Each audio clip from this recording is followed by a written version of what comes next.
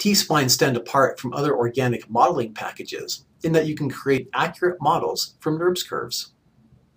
In this bathtub example, we start with 4 NURBS curves that convey our original design concept. We then loft these curves into NURBS surfaces and convert them to T-Splines and merge them together to get a smooth, continuous surface. We can then edit the surface to increase the definition and detail where we want it and remove it where we don't.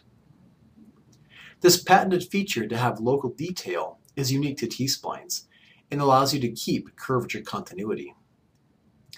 We can continue to add faces and details to the model until we are ready to convert the whole model into NURBS for other operations or for manufacturing. To make a couch, from this simple NURBS curve, we are able to extrude edges and faces to create the arm of a couch.